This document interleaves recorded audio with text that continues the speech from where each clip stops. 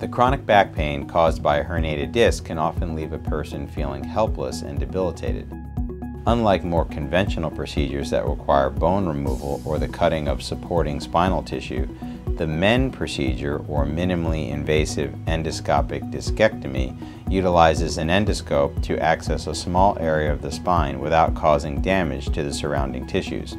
So there is no bone or muscle tissue removal during the procedure, which results in less discomfort, less recovery time, and patients do not need a fusion.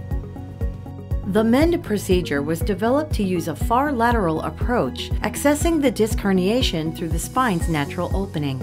This allows for the removal of the disc herniation without disrupting any other tissue, so no bone or muscle is removed, which would further weaken the area.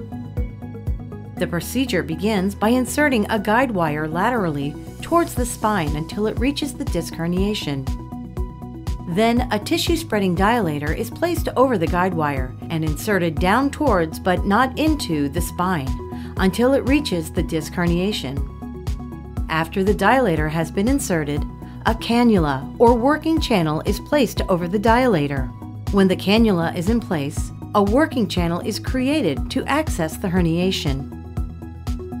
This herniation can then be accessed without resecting any bone or muscle. The cannula has a specially developed bevel or tip which protects the spinal nerve once it is inserted. After the working channel is in place, the herniation is approached using an endoscope. This endoscope essentially has three parts: a working hollow channel, a camera light source, and a drain.